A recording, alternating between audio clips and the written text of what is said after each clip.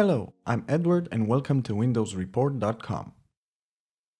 In this video, I will show you what to do when the task scheduler is not running the Python script. A Python script is a collection of commands in a file designed to be executed like a program. It contains multiple Python commands that are usually run sequentially, and scripts are usually used to conduct a specific task.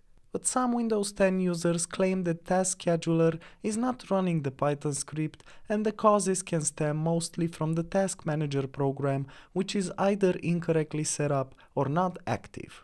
So let's take a look at the solution to fix this issue in no time.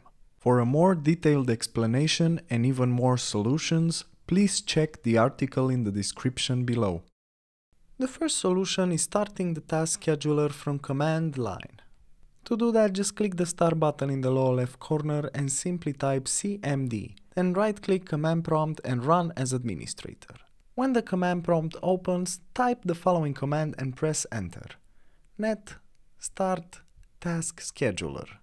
Then, if the command doesn't work or the Task Manager won't open, you can proceed to the next solution. You can check if Task Scheduler is actually running. To do that, just click the Start button in the lower left corner and simply type Services. Then click on the Services app. Then in the following window, just look for the Task Scheduler and double-click it, and under Startup Type List, select Automatic. Then click on Start, select Apply and OK. You can also run a System File Checker scan. You can do that by clicking the Start button in the lower left corner, then writing cmd. Then right-click the command prompt and Run as administrator. But before you utilize the SFC tool, enter the following command in command prompt and press Enter. Afterwards, just restart Windows if the DISM tool makes any changes. Then reopen the command prompt and input sfc/scan now in the prompts window. Then press Enter to initiate the SFC scan, which might take 20 to 30 minutes. Restart Windows if the SFC scan informs you that it repaired files. And another great solution is performing a clean boot.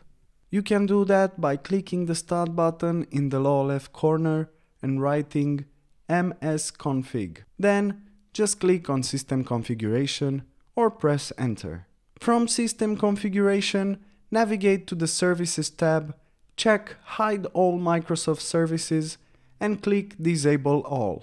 Then navigate to the Startup tab and click Open Task Manager. Right-click the first entry on the list, choose Disable from the menu. Do this for all entries on the list. Then return to System Configuration, click Apply and OK to save changes and restart your PC. For more information and details, please check the article in the description below. If you enjoyed this video, please like and subscribe to our channel. Thank you.